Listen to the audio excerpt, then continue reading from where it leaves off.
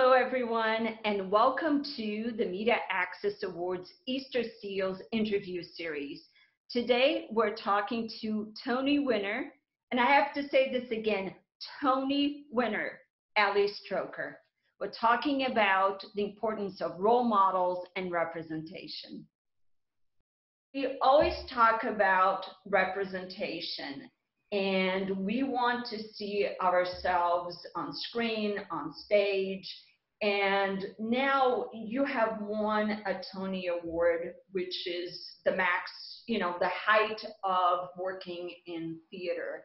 What do you think your existence can do to the generation following you in terms of now being able to see the possibilities and representation? Well, I just hope that it stands as a model that it is possible. I think that was something that I wish I had as a kid, to see someone else with a disability on Broadway. And I didn't even imagine seeing somebody with a disability win a Tony, and I had never seen anybody, up until the last few years with a disability at an awards show. So I hope it just stands as a model to show young people with disabilities that they can, be on Broadway and win a Tony. What kind of response have you gotten from young people with disabilities since you won the Tony? Can you remember any particular responses? Yeah, I mean, it's been so positive and so encouraging and so exciting.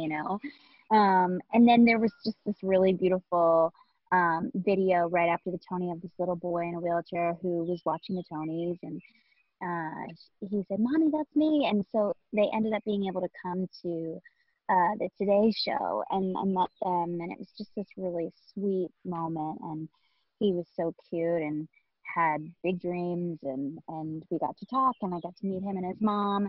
And I think it meant a lot to his mom as well, because I think as a parent for somebody with a young person with a disability, sometimes you sort of, I know my parents were sort of like where to look, for examples and role models. And so I think it meant a lot to her as well.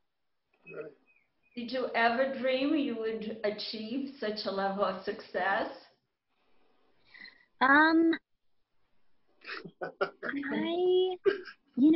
It's funny. I didn't ever dream of winning a Tony. I just really wanted to be on Broadway.